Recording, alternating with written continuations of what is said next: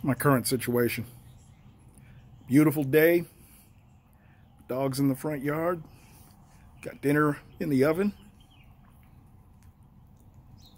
And I decided to give myself a little bit of a mental health break. Got a little Jack and Ginger and a good cigar. And I'm just enjoying the quiet. Also enjoying the peace of mind of not falling for the okie doke as everybody runs around panicking about the COVID-19 virus. One of the things that I'm hearing from a lot of folks that are really concerned is about their sources of information. As I talk about in my current podcast, and it is available online, I'm not listening to the White House. There's a serious credibility gap there. However, I am listening to Kentucky's Governor, Andy Beshear. I'm listening to the folks from the Centers of Disease Control in Atlanta. And I'm listening to the folks at the World Health Organization to get the most accurate information. It's just about using common sense. That's really all it is. Shout out to everybody that is still working, deemed essential personnel.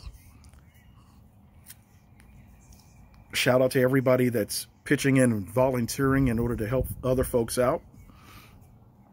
And mad love to everybody that's keeping a cool head as we play out the COVID-19 virus.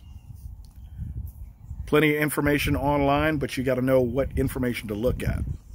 If it's not from your state's website or from the CDC or the World Health Organization, I wouldn't trust it.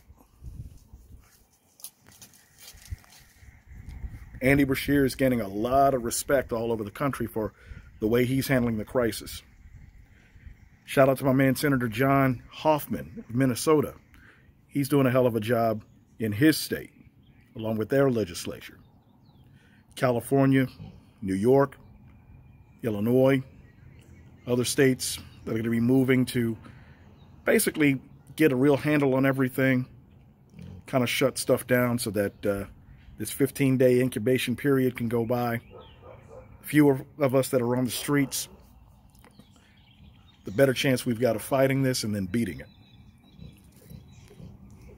So I don't care what anybody in the White House has to say. Even the doctors and specialists there, by being seen with the so-called president, as far as I'm concerned, is a serious credibility gap. If we're going to beat this thing, y'all, it's going to be at the state and local level. Folks are already doing a hell of a job in doing that, so keep your head up, keep your heart strong.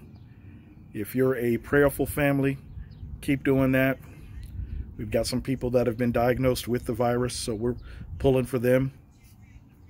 And with any kind of luck, they'll be able to get around to getting everybody tested. So while I'm ignoring the briefings out of the White House, I am watching what's being done in the Senate and in the Congress with this relief package. So the last thing that we need is another bailout of corporate America. You saw what they did with the last bailout. If you work for any one of those corporations, chances are you didn't get squat. But they bought a hell of a lot of stock back.